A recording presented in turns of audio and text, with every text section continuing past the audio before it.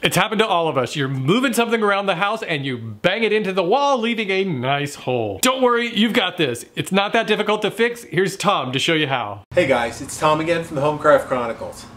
Have you ever had a mishap like this? Well, patching a hole in drywall is really not as complicated as it may seem, and I'm going to show you just how quick and easy it can be. I'm just going to take my straight edge, make a few lines around it, and that's it.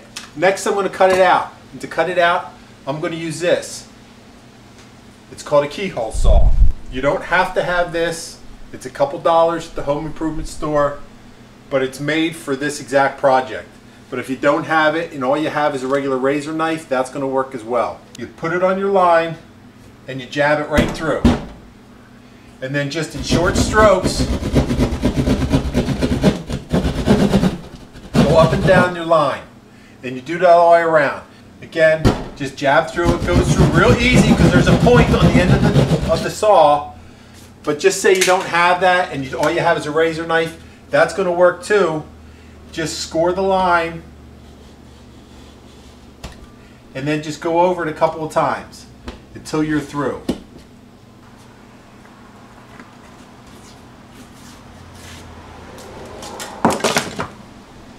And then once you have it cut, you just pull out the piece that you have cut out and you're ready to make your patch. I want you to cut an oversized patch. You can see there's a paper side and then just the back side. I'm going to draw my square on the back side. Okay, I'm going to make my 3.5 inch square on the back side. Okay, so I have my 3.5 inch square. Now what I'm going to do is I'm going to extend that about 1 inch around. I'm just going to use the opposite side of the ruler to make my border. And I'll do that all the way around. So this is my patch and this is my border. Now I'm going to cut out along the outside border. And how you cut drywall, you don't cut drywall straight through. Drywall, you score it and then you snap it. It's not like sawing wood. So just like this, I score the paper on the line and then I just snap it and then just fold it back and cut the paper on the other side. And I'll just do that all the way around.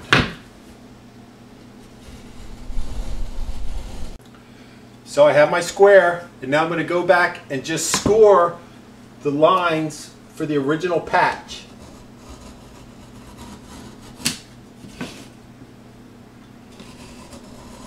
Now that I have everything scored, what I'm going to do, I'm still going to snap it again, but I'm not going to cut on this side. I'm just going to peel off that piece of drywall, and it comes right off all the way around.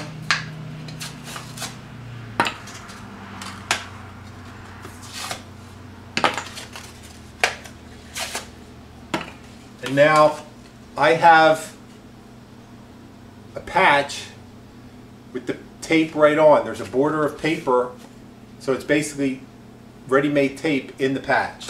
Next thing I want to do is I want to take my razor blade and I want to cut a little bit of a bevel right here on the edge of the hole that I made. Doesn't have to be anything severe, just a little bit of a bevel facing outward. Now that I'm ready to put the patch in, you're thinking, how am I going to fasten that because there's no wood to nail it onto? I'm going to take a scrap of wood and I'm going to slide it up in the hole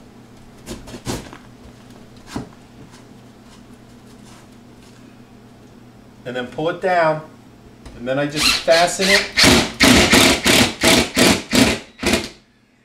And when you set the screw, you want it so the screw is below the surface of the paper, but you don't want to break the paper.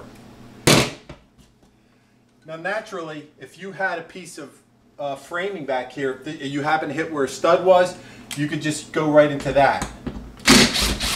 And now I'm ready for the patch. If this hole were bigger, you would put one of these pieces overlapping the side of each hole. But for a small hole like this, one in the middle is fine. So then I just take my patch, I put it in there, And I'm just going to put a screw in the top and the bottom. I just have some ready-made spackle or drywall compound. I pull back my paper a little bit and I force it into that bevel that we made. And I just smooth that out. And I do that all the way around. Okay, so I've mud all around, and now with a clean blade, scrape off the excess mud and just push that paper into the mud.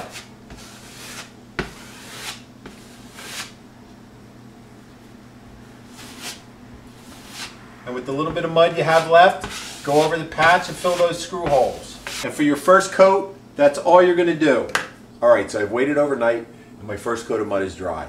Before I apply the second coat, I'm just going to knock down any of the ridges or bumps that were caused by the old mud. So I just put it on. The same rules apply. Get it on there, even it out, and then leave it alone.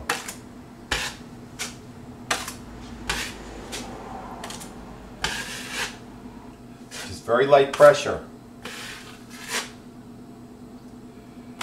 And I'm going to leave that for that second coat. I'm going to say that's done. So, to save a little time, I have my other patch here that's already been second coated. Same thing. I'm just going to scrape off the high spots a little bit.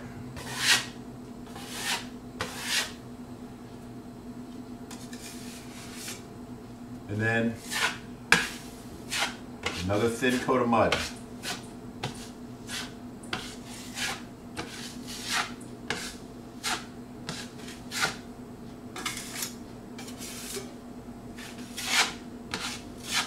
And you're not going to get this perfect, believe me, so don't. That's why I tell you not to play with it too much, because it's just not going to be perfect. So I'm going to let this patch dry. Tomorrow I'll hit that one with a third coat, let that dry, and then come back, hit them both with light sanding of either 100 grit or 120 paper, and then I'm going to be ready for primer and paint. Repairing a hole in a wall is not a difficult project. It may take a little time only because you have the drying time for the mud, but other than that, it's pretty simple. And I hope I was able to show you just how simple it could be, and it's a project you can easily tackle yourself. If you haven't already, please hit that subscribe button. That way you won't miss any of the great contributors we have here at Home & Garden from Mere Mortals. It can help you with all kinds of projects both inside and outside your home. And then come on over, check me out at the Homecraft Chronicles, and you'll see a lot more projects just like this one. That's it for me. Until I see you next time right here on Home & Garden from Mere Mortals, my name is Tom from the Homecraft Chronicles. I'll see you soon. So you need to update an old ceiling fixture. Well, with a couple basic tools and a little know-how, it's really not that difficult. First thing with any